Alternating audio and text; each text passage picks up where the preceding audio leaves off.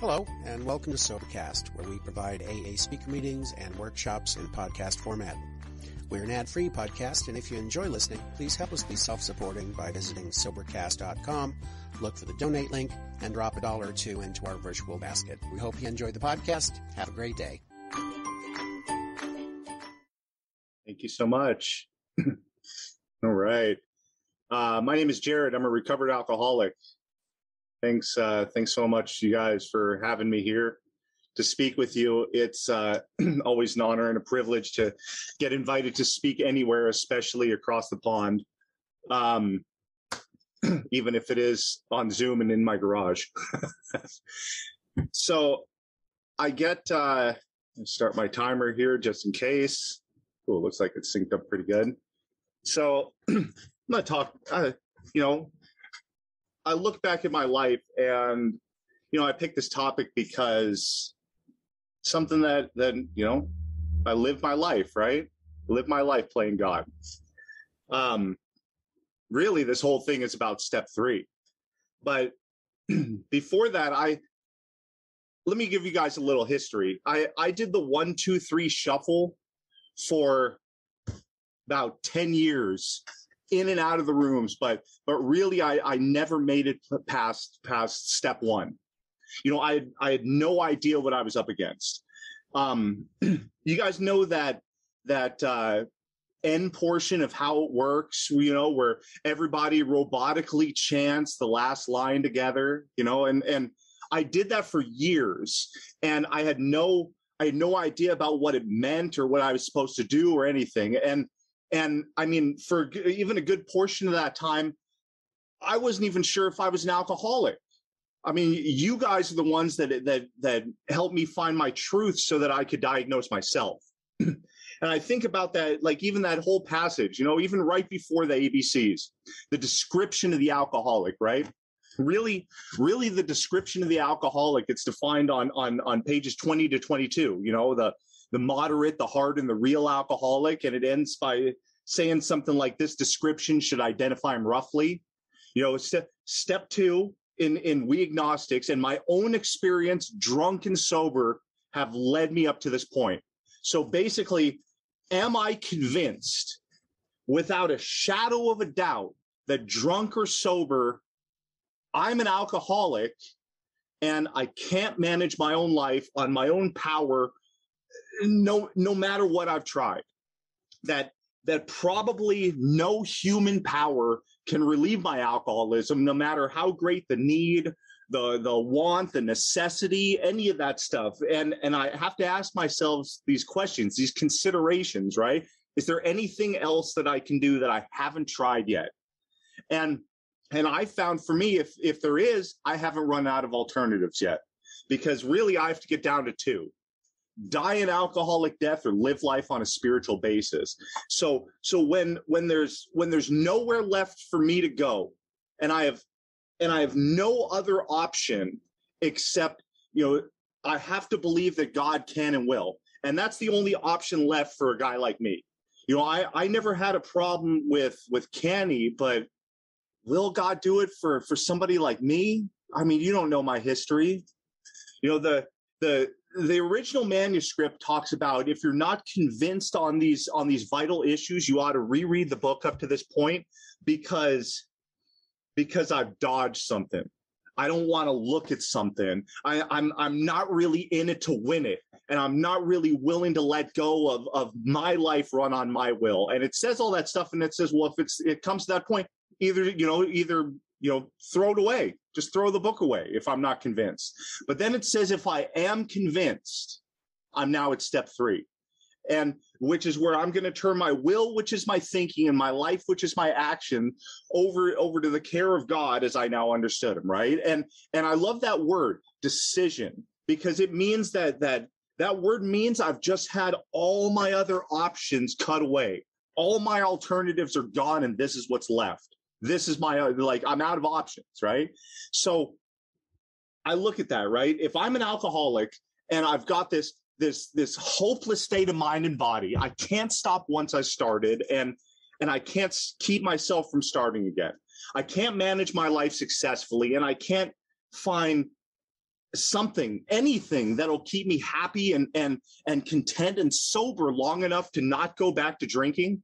My emotional nature and emotions are all over the place, and no human power can relieve me of this. There's no alternatives. I'm done. I've just had all my other options cut away, and there's nothing left for me to seek the help of God, of a power greater than myself, right? And I'm resistant, right? Because one of the biggest things we talk about in the rooms of Alcoholics Anonymous, but not in the book, is we have to surrender. Well, and I'm like, surrender what? What am I surrendering here? I'm surrendering my judgment. When I turn my will over to God, I'm turning over my judgments, because what are most of my thoughts? I don't know if you guys are like me. Most of my thoughts are judgments. My judgment's the thing that's making me go all over the place. It's making me run by self-propulsion, like the book talks about, trying to control and possess other people. That's why I'm always at ends with everybody. That's why I'm unhappy, even with all of my good motives, right? And the big book covers this in just absolute amazing detail on pages 60 to 62. And it says each person's like the actor who wants to run the whole show, is forever trying to arrange the lights, the ballet, the scenery, your wife or husband, the in-laws or parents, the people at work in my own way. Now, if only my arrangements would stay put, if only all you guys would do what I wanted, the show would be great. I would be happy, but you know what? Wait, you know what? You would be happier too if you did things my way, because I know what's best for everybody, right? Life would be wonderful if all you guys would only behave. And my sponsor had me read that portion of the book over and over and over and over for a long time. And I'd have some of my guys do it too. And I would read this portion, this section, and I couldn't see that I'm that way. I could see how all you guys are doing it, how you guys were the actor trying to run the whole show. But when I'm doing that, I couldn't see it in me, right? Because we're always quick to see the defects of character in others before we're able to see them in ourselves. Now, I mean, I could see you guys doing it, and I could be doing the exact same thing. I'm not trying to run the show. I'm just trying to make it comfortable for everybody and make it nice, because I always think I'm right. So why do I keep having problems in my life? Why are things not going my way? Well, the big book comes right out and tells me it's because I'm selfish and self-centered. And it says that we think is the root of our trouble. Not a root, it is the root of the alcoholic's trouble. That's what the book says. Because I always need to maintain control and create this illusion of power so I can be okay, right? I'm driven by all this fear. The book talks about 100 forms of fear, right? The lies that I'm telling myself, this unquenchable, insatiable need for all of you guys to provide me with happiness and validation. Feelings that I just don't, I'm not good enough. I don't ever really measure up, right? Feeling sorry for myself. And in my attempt to avoid feeling like this, to avoid all this stuff, I make a mad dash for the stuff that I think I need to be okay. And what happens? I step on your toes. Sometimes I don't even know it. I'm going so fast, I'm running over you so fast, I don't even notice that you were there, right? But then when you turn around and you snap back and you hurt me, why'd you do that? Why'd you hurt me? I didn't, I didn't see what I did, and I think that you're lashing out on me or trying to get over on me. But I realized that sometime in the past, I'm the guy who made decisions, that I was only thinking about Jared, watching out for Jared, with no regard for anything or anybody else. I made decisions based on what I thought I needed to be okay, to be fulfilled, which later, maybe even today, right now, placed me in a position to be hurt. But I can see it that way, right? But 99% of my troubles, of my problems, of my not enoughness, my problems of lack of power, they're products of my own mind. I created them. They come from within me. Why, right? That's the question. Because I'm trying to run my life on my own will. When I keep trying to go back to my thinking mind, right? The thing that caused my problems to solve them. It's never going to work. I mean, I get told by you guys, no, stop playing God. It's not working. You know, take a step back, pump the brakes. You've burned it to the ground already. And I mean, that's what the book says. The book, and you guys even, I don't know what the meetings are like over there across the pond, but sometimes we'll hear people in meetings over here talking about, well, I don't know how this thing works, but it does. You know, it's like, so in the book, it talks about this is the how and why of it. This is how it's going to work and why, right? It says first we had to quit playing God. Well, that's how it's going to work. But why would I do that? You know, I look at my own experience on my life run on my power with the best of intentions, going as hard as I possibly can to control and manage everything around me like I usually do. And what do I find? Wasn't working very well. And it's funny how God will send God sends me little tests to see where I'm at spiritually, you know, to see if I'm really doing this as a way of life. And a couple months ago, I just had one of these experiences and it's like I was working with somebody who would not see our way of life.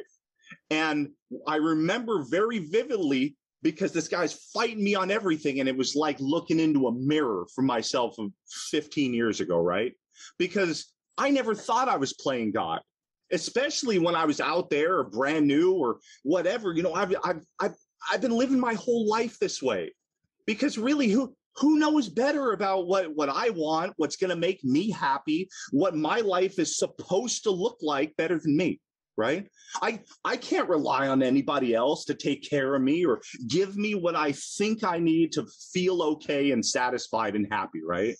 I mean, I've had a pretty gnarly life, jail, state prison, countless rehabs. I was on the street, homeless on paper for almost 10 years. You know, I developed and honed these survival and defense mechanisms to keep myself safe and get what I needed to get, you know, and after all that time, I'm still alive. And that was all the proof that I needed to convince myself that it was working.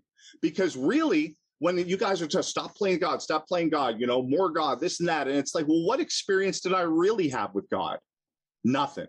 I didn't have any experience. And that became apparent to me. I looked at some of my early inventories, right? And it's full of like people, people who are just not about it, right? People at work who were stealing or who just didn't care about the job. Guys in the treatment facility I was at, you know, not doing their chores right. Or being disrespectful when I'm trying to do something, right? People in the meetings that I'm going to that I know them and they're lying, you know, when they're sharing, or they're just there trying to hook up with the newcomers, right? And I took all this stuff, all these sheets, all this resentment inventory with stuff like this, and I go to my sponsor and I'm reading it, and he says, "You got to stop playing God." I'm all, "What do you mean?" He said, "You got to stop playing God in everybody else's life." I said, no, this is like, I see this stuff happening. I see the people stealing at work. I mean, these people just total BS in the meetings, or they're just there to get the new blah, blah, blah, all this stuff. And all I was doing, I didn't see it at the time. I was separating myself. You know, my judgment had separated me from all of you guys. And I did this my whole life because I was stuck in the delusion that it was going to change, that it was going to work. Now, I mean, maybe some of you guys are like me. I would always have this internal struggle going on all the time. Secretly, deep down, I feel insecure, inadequate, separate, overall, just like a piece of crap, right? But outside, my ego is going to pump itself up and project itself outward that I'm big and bad, and I have to compensate for all this inadequacy and this fear and this inferiority complex that I have, right? And I mean, I I could sound good, right? I can sound confident and self-assured, and I can totally conceal this fact that inside I feel this way. But it's like I felt somehow that like if I brought you down or insulted you, I would feel better about myself.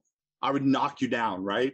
And I would be able to keep the upper hand. And it never worked, because my judgment and me doing all this stuff, it just separates me more, right? I push you away because of my actions.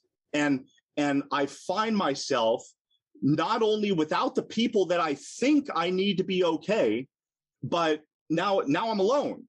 Now I have to go and try and start this whole process, again. And after I've successfully alienated you from my life, that only makes this feeling that I have inside me that something's wrong. It gets bigger, right? And that makes my ego inside compensate, push harder, makes me want to judge you more. And now, so I can feel better about myself. And that only makes me more separate. And the whole cycle starts over and over and over. And I'm trapped in this thing. And I noticed the same thing. Well, it was pointed out to me that my self-worth and my ego, or my what do you call it? My sense of self are opposites, right? You guys can think of like a seesaw. The kids' playground equipment, one kid sits on either side of a fulcrum and it goes up and down. When my self-worth is really low, my ego needs to puff itself up and compensate. When it's low, that's when I'm the most driven for acceptance and validation. That's when I go out and frivolously spend. That's when I act out sexually. That's when I go looking for likes on social media. That's when I need the attention.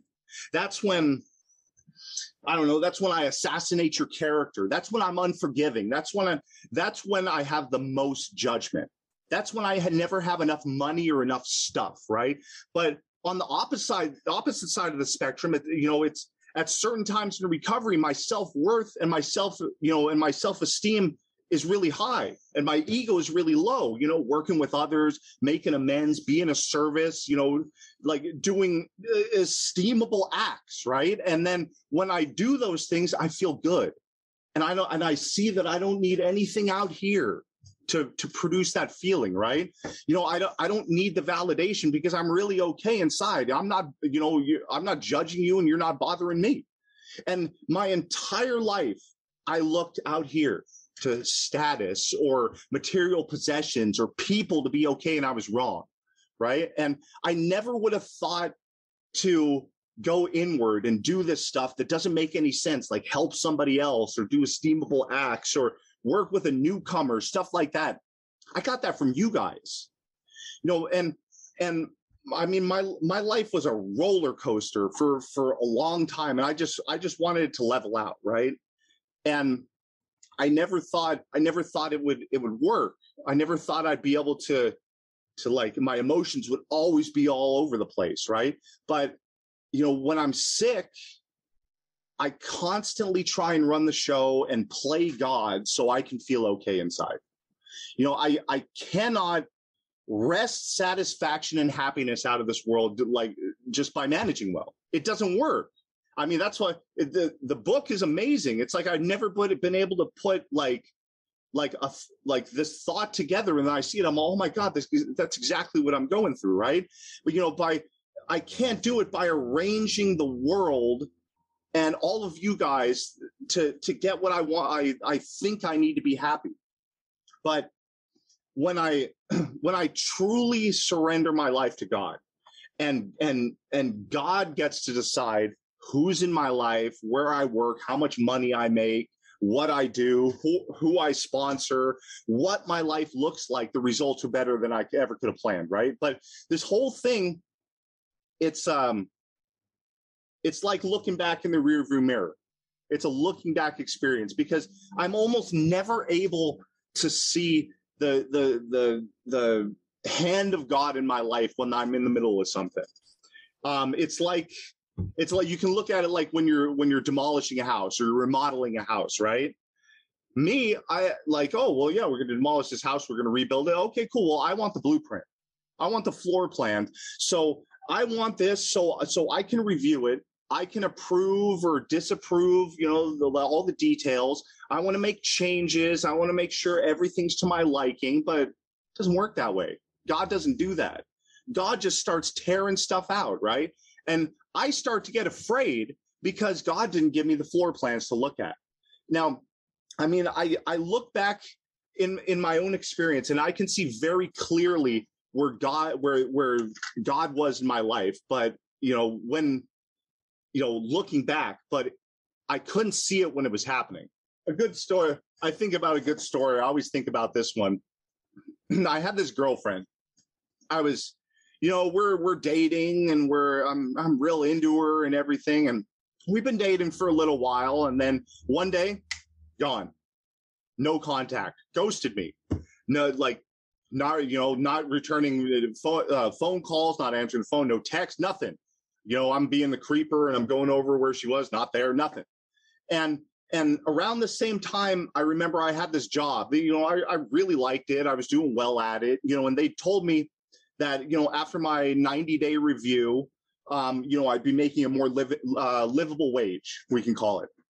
Well, that review came and went, and no extra money was offered or anything. And and I had to quit that job and go back to the telemarketing, telephone sales industry to be able to pay my bills, right? And all this stuff is happening in my life, right? And I'm afraid, and I love God. I want to know why this is happening. Why, God? Why are you doing this to me? I'm like, I liked how my life was going before. I was comfortable. I don't like this kind of change, right? This stuff's happening, and I'm afraid, and it hurt, and I wanted to know what God had in store for me. So I don't know, so I could be okay. And God doesn't do that. God just starts removing things from my life that don't line up with God's plan. And I got no say in what I thought it should look like. Personally, I wanted God to come down from above, right there in front of me on the couch, and say, look, Jared, I know you're going through it right now, but I had to get that girl out of your life. She's getting loaded behind your back. If you stay with her, you're going to relapse and die. And you know what, Jared, I've got a lot more for you to do for me in this life. Would it be all right if I removed her from your life so you could go over here and grow spiritually for a bit, while a woman that you love, who you've got a history with, can get her life together and get sober, and you two can get married and build a beautiful life and family together? Would that be okay with you, Jared? Would that be okay if I did that? Oh, yeah, of course. And look, Jared, I had to get you out of that job. I want God to say this, right? That job was a dead end for you. I need you to go over here for a few months and be able to take care of some of the stuff, with your past and your background, so I can, so you can get into this career with the federal government, doing what you love, so you can go to work every day with a sense of purpose and have the opportunity to make six figures and support yourself and your family. Would that be cool if I did that? Of course, God. If you're going to put it down like that, I mean, yeah, of course, but he doesn't do that. God doesn't let me see the floor plan, and I just need to trust. But if I'm constantly trying to play God in my life, none of this stuff would have ever showed up. I would still be out there trying to control and run my life and get whatever I think I need to be happy. But the funny part about it is that looking back at my own experience, I'm always out there like, oh, I need this, or oh, I need this. This will make me have this. It's like looking at my own experience, I have no clue what's really going to make me happy. Because if I look at it, even if after I get the stuff or the notoriety or the money, the shine wears off of it, and I'm left with me, still feeling less than, and looking for what's this next thing that's going to be able to make me happy, or that I think I need to be okay. And I need to establish and build and grow this relationship with God so I can stop playing God. Now, I look at it like this blissful, amazing relationship that I just got into. That's not God. That new car that I just got. Oh, I look at my new car. That's not God. That money, the job, none of that stuff is God. No human power, no thing can relieve me of this obsession to drink or use or whatever, or control and manage my own life. All of that stuff only provides a temporary satisfaction, and it's usually fleeting. It's gone, right? Oh, I just got into this new relationship, and now I can straighten up and behave, and everything will be good, and honeymoon phase is over, and on to the next one, oh, I just got this new truck out there. Everybody see it. Oh, it's great. I feel so good now. Now the shine just wore off of the, from the truck. And now I'm a guy who has a brand new truck outside who feels empty inside. What's up with this, right? I get this great job. And if I do good, I'm going to keep making money. And then the money gets old. Now it's something else. I'm not satisfied.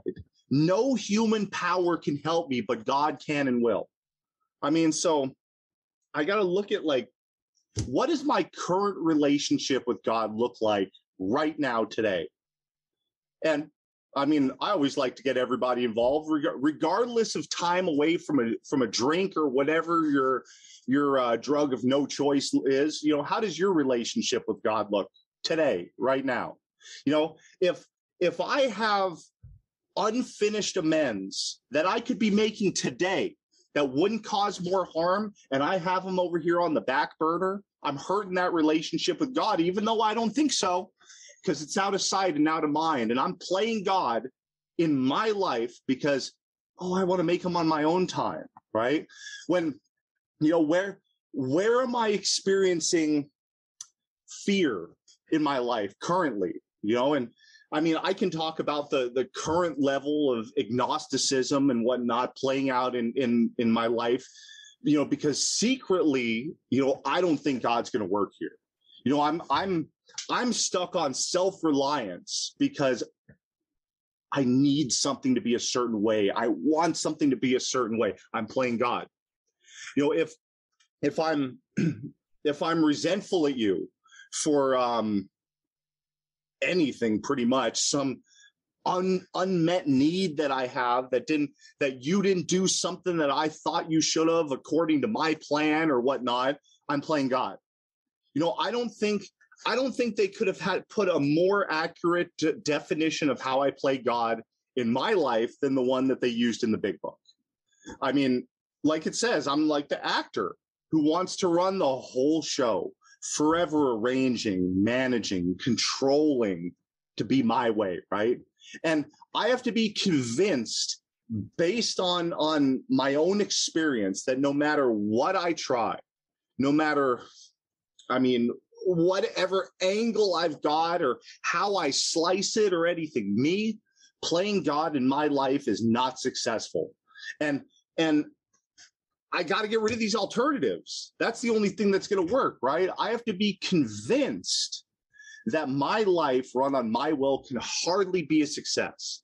And that's a hard thing for me to be convinced of, and it's the same thing as me thinking that I could control my drinking when I was out there. It's the same thing as me trying to think I can manage and control my life and wrest satisfaction out of my life, right? And because the problem was that when I was drinking, there were a lot of times that it worked out that I was doing bad stuff, but I got away with it, right?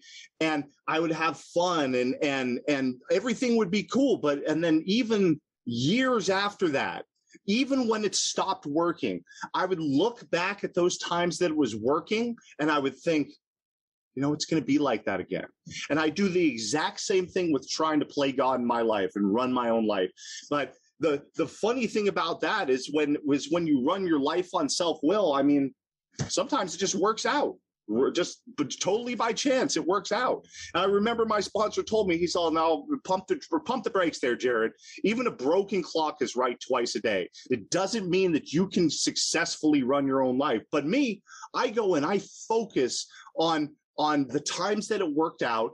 And I totally, cast aside and disregard the hundreds of times that it got me depressed and alone, just feeling like a piece of crap. And I would be positive that I can run my own life. And that's why, for me, it's hard to be convinced. I need to surrender my inability to try and control and manage my own life. And that's when I really quit playing God. And how do I know that's happened, right? How do I know when that's happened? With this moment that I think is, I don't know, weakness, probably. I finally run out of alternatives, and I'm faced I have to face the fact that no matter what I try, I cannot fix me. And then it brings me right there. It's decision time again, right? But this time, I'm going to decide that God is going to be my director, that I'm the actor. I play the role that God assigns me. But, I mean, it's easy to say and pay lip service to, but, what does that look like in my life? That it means, who's in my life, where I work, the amount of money that I make, where I go, who I sponsor, all that stuff. It's not up to me anymore, because all of my attempts to control and manage all that stuff left me wanting more. How am I supposed to act like an actor or an agent or a child when all that I know is to try and run the show? And excuse me, a really great practice that I started with was to start bringing God into everything that I do. Just to make that conscious contact, right? Just trying to think of God more often in my regular activities, considering or asking God, what should I do here? How should I think about this? And not reacting. That was the biggest thing for me. Work for me is always a really easy area for me to see a lot of my third step experiences, probably because that's where I still try and control or run the show and will things into action, right? Looking back, I just gone through this process for the first time, right? And I'm barely starting to wake up to this stuff. 8 or 9 years ago, I'm working at this job and I'm going to school, right? It's more or less like a entry-level position.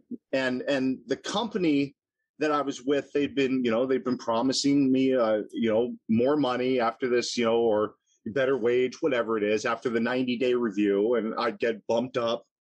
Well, again, that came and went, no change. So I approached the boss and I asked him for, several dollars less, than what I thought I was worth at the time. And then it was like, I don't know, $18 to $20 an hour or something. So we're talking and he said, well, he said, I'm sorry, we're just not in the position to be able to do that, right at this time.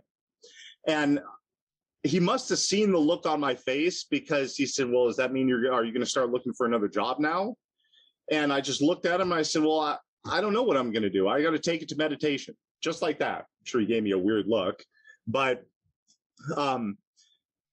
I went home that night and I turned to God, right? Got on my knees. This little buffer of financial aid that I had was about to run out, and I had bills to pay. I needed to pay rent, everything. And I honestly asked God, I said, God, what am I supposed to do? Should I stay at this job and wait it out and, chance them bumping me up to where I need to be? Or should I look for something else? What am I supposed to do, God? I need some guidance and direction. So the next day, not even 24 hours later, I get a call from one of my friends. I haven't talked to this guy in I don't know, close to a year. Calls me up out of the blue. He goes, oh, what's up, Jared? How's it going? You working? You still doing the machining thing? How's that going? I said, well, honestly, my employer can't pay me what I need to pay my bills. I'm probably going to have to start looking for another job. And he says, looks like I called you at the right time. Now, he's a good sales guy. You know, we used to work together doing sales. And he says, why don't you come work with me? I'm all, I don't know. I don't know about going back to sales, man. Fear, right? Grow in understanding and effectiveness. God literally brought this to me right after I prayed about it. Do I trust God? Can I turn this over? So my friend says, like, come on, man. I know you can do this. You'll be working directly with me, and I'll start you out at $24 an hour. Okay. So put in my 2 weeks notice the next day. Now, I mean, I stayed there for a bit, but really that job was like a segue for me to get into where I'm at now. It allowed me to take care of all the stuff that I needed to do, you know, in the meantime, which was a long process. So when I think about it, when I really look back in the rearview mirror of experience at this third step experience that really, I guess, let me step from bridge to shore, like it talks about in the book, this one always comes to mind. I mean, we think about it, it's great. It's great when everything works out the way we want it to, and it's smooth and seamless, and you know, it's a great transition, and we just get to step back and watch God do what he does, and it's amazing, right? And I'm sure a lot of people on here have had that experience, and that's all good, but what about when it's not? What about when it doesn't happen that way? What about when the road's bumpy and I'm running into walls and obstacles and holes along the way and stuff? So about six and a half years ago, I applied for this job that I had absolutely no business applying for with my kind of history. I mean, being a multiple felon, I'm a career criminal. I've been to state prison. And I went out for this job, and some people that I knew who knew a little bit about my history, they said, why are you even wasting your time? They're never going to hire you, not with your history. But I chose to believe my brothers and sisters in the fellowship who told me, no, you go and do it because God will show up. I applied to work as a machinist to make aircraft parts for the Department of Defense, you know, the Navy, the federal government, that required a secret government clearance. I had to be able to obtain and maintain a secret government clearance. So during this hiring process, you know, they had me fill out this questionnaire that wanted, it was like 40 pages long. Unless you answer yes to certain questions, then it turns into 50 or 60 pages long. They wanted stuff like every address I've ever lived at, phone numbers of people that have known me for, you know, over 10 years, that know me well. And this little section that asked if I've ever been arrested or had contact with law enforcement, and if so, please explain with dates and contact information and dispositions and all this stuff. I get to this part in this questionnaire and I go, oh my God, I'm terrified. I had anxiety, right? I'm gonna pull my hair out. See, it's gone.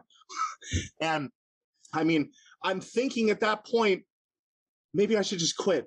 I mean, I'll just go do something else. There's no way. This is like, I can't do this. They have this little tiny box for me to, you know, for me to try and explain this. I mean, but you guys taught me to be 100% honest and truthful. So I'd gone out before that, and I had the intuitive thought to go get a live scan, you know, where they scan your fingerprints and it gives you a printout of everything, you know, anybody who's going to look you up is going to see. And I ended up typing this 9-page live scan that I had into this little tiny box. And I mean, terrified, shaking. I'm all, this isn't going to work out. But there was something inside me driving me, just saying, just keep going. It's like, because what do I have to lose, right? And then what happened? They moved me to the next process, and the next, and the next, and the next. And then I got this email with the formal job offer and a start date. Show up to this military base on this day and time, right? Oh my God, it's a miracle. I couldn't believe it, right? Neither could my sponsor. I call my sponsor and I'm like hysterical. And he said, oh my gosh, you must be one of God's favorites, because that kind of stuff never happens for me. That's amazing. God, like, what a blessing. So I get this email, right? And I quit my job with short notice, because the way the government works, it's like, oh, you do what we say now and then whatever. So I show up on the day, right? The process to get on a military base, in case you guys don't know, is you pull up to the sentry at the gate, who's usually armed with a machine gun. You show them your military ID. They look at you. They look at the ID. They look back at you. They scan the ID, and it beeps, and then they wave you through. Well, I show up, and I don't have a military ID, so I pull up and I show them my driver's license and the formal job offer that I printed out in the largest font that I could. And they looked at it and they said, "Oh, you have to go over here to the pass and ID office and get a pass so you can come on the base." Oh, okay. It's just outside the base over there. Okay. Turned around. Got to wait a little bit, because they're not open yet. And they open up and I go inside and I'm waiting in line because there's already a line. And, then it's my turn. I go up to the counter, and I hand them the letter and I slap down my driver's license on the counter with pride, right? Like, I made it. I did it, right? I'm here. And they say, oh, okay. They look at the letter and they say, okay, go ahead and place your finger on the fingerprint scanner. Okay. Put on the fingerprint scanner and it beeps, right? And the lady behind the counter, she looked at me and she looks down and she goes, "Oh, I'm sorry. This says you can't even come on this base with an escort." Fear. What? But the letter. And she says, I'm sorry. You'll have to get a waiver. Here, call this number. And they'll give you a calendar day to go in front of the security board. What now? Can I really turn my will, which is my thinking, and my life, which is my actions, over to this power? They're going to judge me by my past. I look bad on paper. So I don't know what to do. I went to past employers. I went to friends. I went to my family and in the fellowship, asking for help, right? Letters of character reference. You know what? That's a hard thing to do. I don't know if any of you guys have ever went to people that and asked them for character reference letters. What do people really think of me? I got a couple. I sent them 5 or 6 letters, and they said, okay, I sent them in, and they review them on this day and time, and for me to call afterwards. I say, okay, I wait for that. The time goes by, so I call them. Now, this is Jared Stein. I'm following up on my clearance. And they said, oh, let me check. It was denied.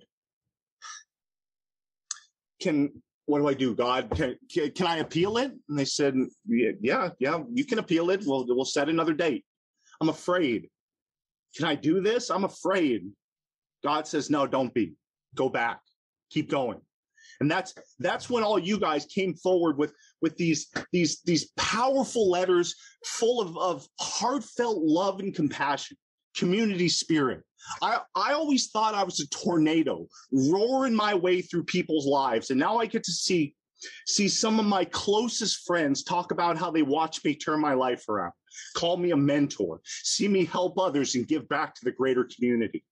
And I remember I asked my wife, Megan, if I thought, I'm looking for people, like owners of businesses, high standing, stuff like that, nice letterheads. And I asked my wife's dad, I asked her, I'm like, hey, you think your dad would write me a letter? He's a business owner and whatnot. And she goes, I'm sure he would, but you should ask my brother. He was in the Navy. I said, oh, that's right. What was his rank? And she goes, I don't know. I think it was pretty high, though. He was a commander. He gave me an exceptional reference. So I send in all these letters, right, with his on top. Make this one priority so they see it first, right? Call on this day and time. Okay. So I call, checking on my status, my clearance. We're going to check. They denied it again. Now what? Another appeal? I keep going. Don't stop. Fear crops up. I'm afraid. Can I trust his power? Men of faith have courage. They trust their God. You guys know what courage means? Courage is defined as the ability to do something that frightens one.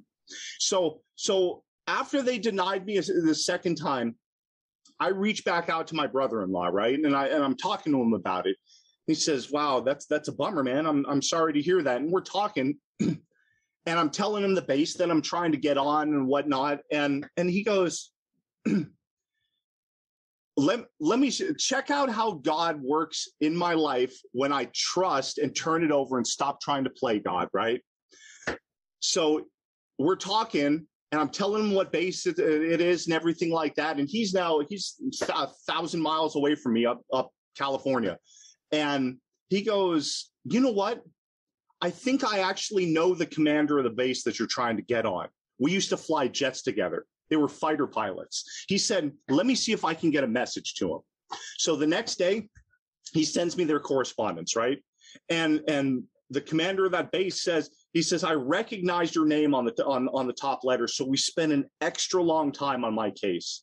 There was something that in my past that made them vote a no on my whole case, on my access, right? So he said for me to come back with an explanation of the past 10 years and some more letters of character. And he said, we didn't see a personal letter of character from Jared. And he said, then we can reevaluate. Talk about trying to turn it over to God to write those letters. So how do you explain almost 10 years of criminal behavior and drug addiction and alcoholism to the military, right? Bring God in, turn it over, do the disciplines, trust the power, right? A lot of emotions flowed as I tried to describe to a team of military security professionals how my darkest past has now become my greatest resource, and asking them to set aside the questionable behavior of a criminal drug addict, alcoholic, and rather look at the man that I've become today because of God in this program. So I sent them in, I submitted the letters, right? And I experienced this very strange sensation. Suddenly, it didn't matter if they approved it or not. Suddenly, my whole life and my whole sense of well-being wasn't riding on their approval. All of a sudden, I had the feeling of being taken care of. And I know that regardless of whatever the outcome, God had something great in store for me, and I felt at ease. So they approved my security clearance and my access to the base. So I'm now the leader of the shop that I work at in a semi-supervisory capacity, because that's the role that God assigned me.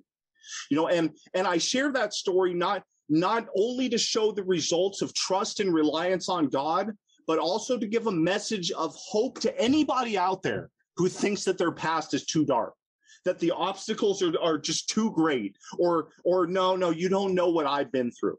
So I'm here to tell you that God makes a way where there is no way. Abandon yourself to God, surrender, turn everything over to this power, let go of the outcome, and watch God put you exactly where you're supposed to be to serve him. And even the book says, when we took such a position, remarkable things followed. We had a new employer. Being all powerful, God provided what we needed, as long as I do two things. If I kept close to God and I performed his work well. And in doing those two things, some incredible stuff starts to happen. I start to be less interested in me. what everybody can do for me, right? And I start looking for how I could be a good servant, how I can add to the stream of life, about how I can trust God. And I start to wake up and I get to see that I'm not a piece of garbage, that I can be useful to somebody else, that life can work out and I can have a nice piece of it too, because I'm not trying to control anymore. And that's what really takes me from bridge to shore, from this belief in a power to an actual trust in God. And that is how I stopped playing God. My name is Jared. I'm a recovered alcoholic.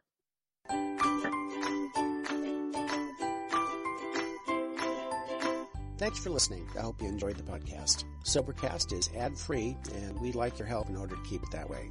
So if you'd like to help us be self-supporting by pledging $1 or $2 a month, visit Sobercast.com and look for the donate links. Thank you very much.